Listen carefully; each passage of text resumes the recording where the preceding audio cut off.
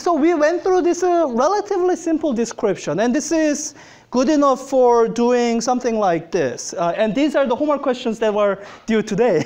I thought you could do it on your own. That's why I had them assigned. So if I'm, shining light, this is just a single beam. And when I pass it through double slit, this is kind of what you see. And you see the alternating arrangement of bright and dark fringes, right?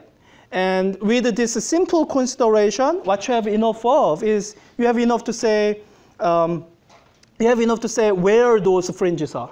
You have enough to describe the angular position or using this relationship, convert that to the y positions. You have enough information to sort of describe where the bright fringes are and where the dark fringes are. What I want to do right now is going a little bit beyond that, trying to describe the intensity pattern. So this is what the intensity pattern looks like, qualitatively speaking. Let me draw it the way we normally draw. So if you see a sketch of this, I don't know, on Wikipedia or whatever, you might see the intensity pattern drawn this way. Maximum here goes to minimum somewhere here, maximum again, minimum, maximum, minimum, something like this. Oops. I can't do the other side well. All right. That seems good enough. Does this figure make intuitive sense what it's trying to describe? Yes? So it's trying to describe as a function of y. So if I'm describing an axis here, this would be the position axis, y. And what I'm trying to draw on the perpendicular axis is the abstract quantity of, we are trying to describe on this perpendicular axis, the intensity of light, how bright that light is. This is the central maximum, that's where it's bright. As you go off to the side, this is the first darker fringe where intensity goes to 0.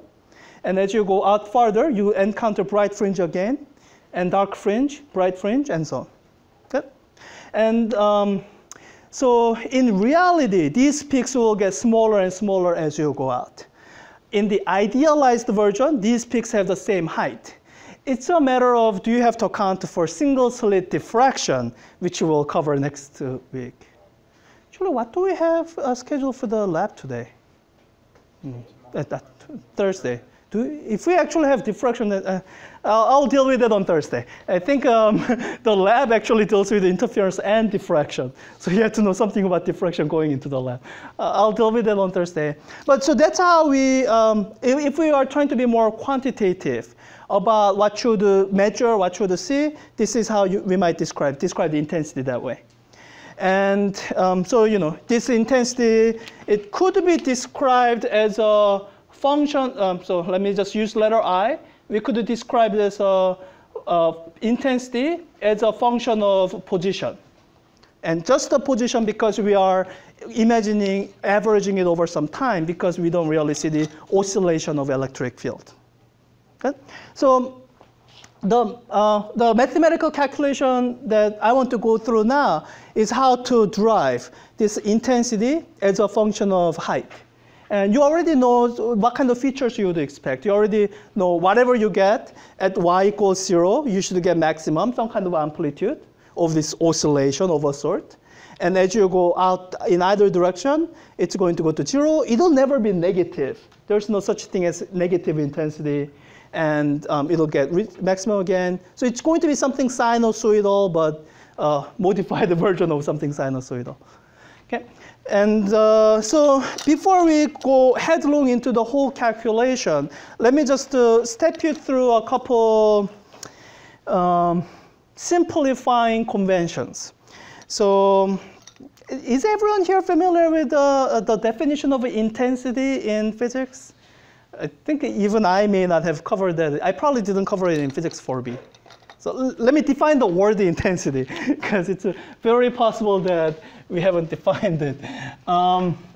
So intensity in physics, you can talk about intensity of light. You can actually talk about intensity of other things as well. Intensity is defined as this: power per area. Okay? Everyone remembers how power is defined? How is power defined? Daniel. Work over time?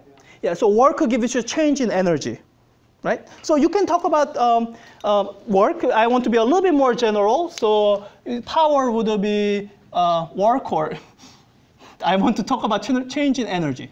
Change in energy per time, or some kind of energy per time. That's the mechanical description of power. And hopefully energy, you have some sense of what that is. So this laser pointer, it has a power of, I don't know, I can't read. Okay, it says max output power less than 5 milliwatt. So it has a power of 5 milliwatt, let's say, if it's a maximum. So that's the power that's in this entire light beam. But depending on where you are looking at this light beam, the size of the light beam actually changes. Near my hand, it's probably, I don't know, diameter 5 millimeters. Seems a little bit big, 3 millimeters. But as you go farther away, even though this is a well-collimated laser beam, if you go far enough away, it gets bigger. So if you go 100 meters away, this might be 3 centimeters. So this has a fixed power, but its intensity changes because as you go farther away, the same amount of power is being spread over a larger area. Okay? So when we are trying to describe intensity, this is what we are trying to describe. That, so let me give you some complicating factors you have to consider. Let's say you have I don't know, some light bulb. Let's say you know what it is. It's a 60 watt light bulb. What would be its power?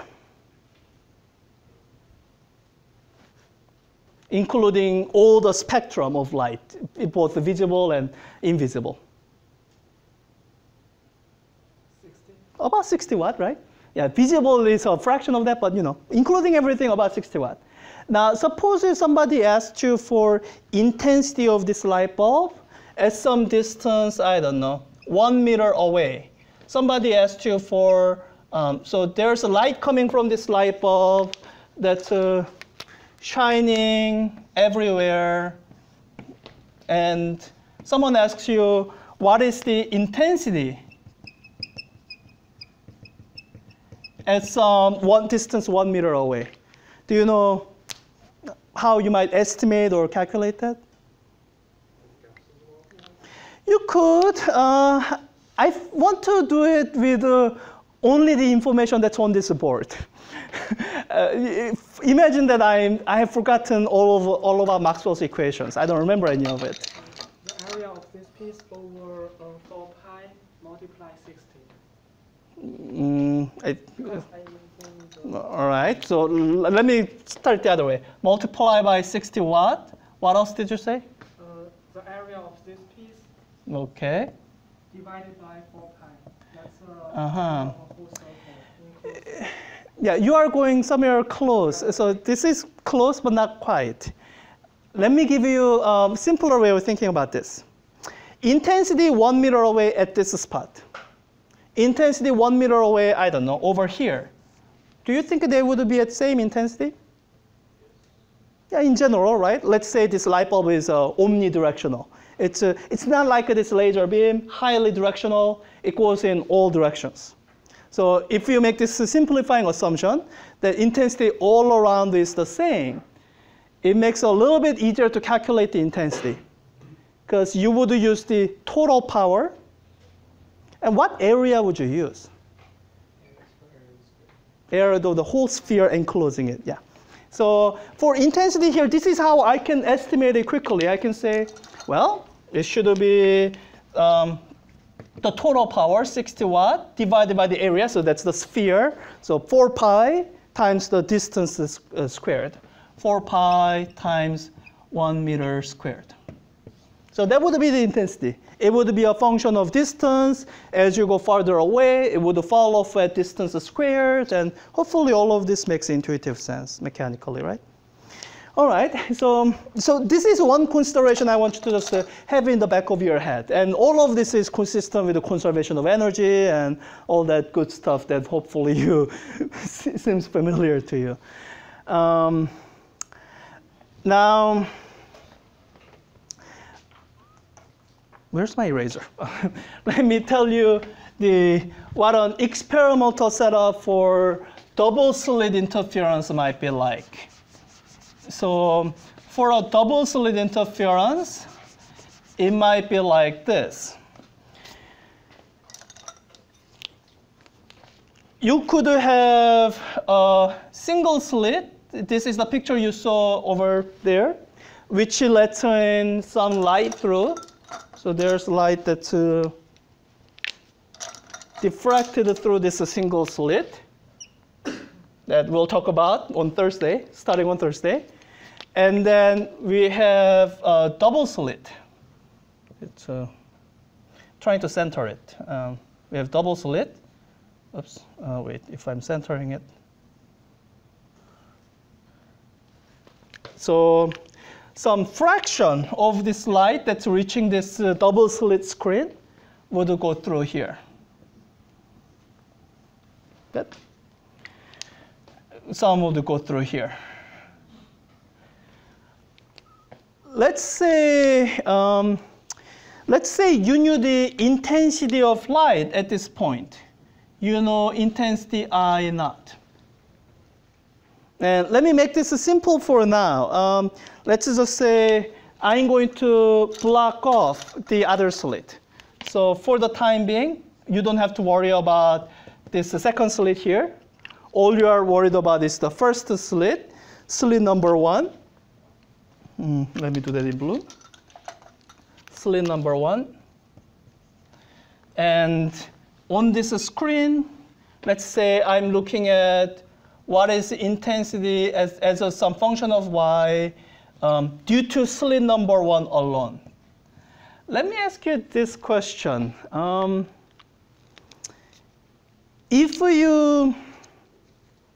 If you were given this,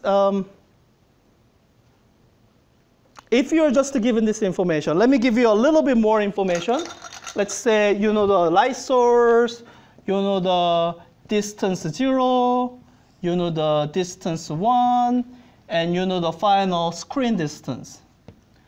Do you feel like you have complete set of information in determining intensity here as a what fraction of intensity here?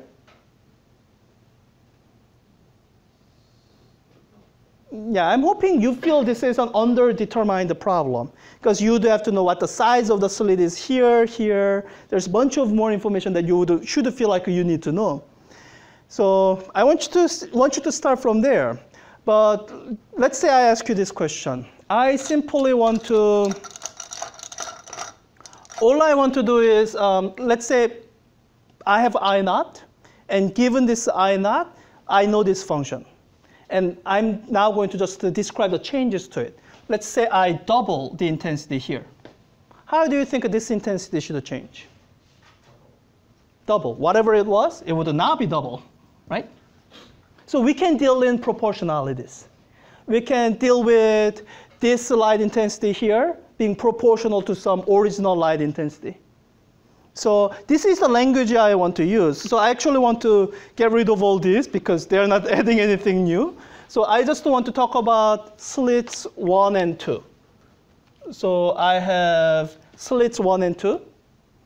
And I have some intensity of light here that would be due to slit 1 alone, and some intensity of light here that would be due to slit number 2 alone. And in fact, let me put it this way, that let's say the intensity of light, let's say the I naught is intensity of light due to either slit alone. Intensity of light at the screen. Yep. So this is a simplifying convention I'm introducing. If you if we are doing the other thing, where I give you the magnitude of electric field here, I mean, there is some amplitude of electric field here, E naught. But if I'm starting from that and ask you to calculate the intensity here, there's a bunch of things you're going to need to take into account. So to make our calculation simpler, what we are going to say is that we can kind of measure what the intensity would be if there was only one slit. And if there is only one slit, the pattern of intensity, at least approximately, what it should look like is it should, it should sort of peak out in the center and then kind of get, smaller as you go farther away. And if this slit is narrow enough, this is going to spread out so much that your intensity. So this is the sort of baseline intensity. This intensity I naught is this intensity. That's what intensity you would have with a single slit and nothing else.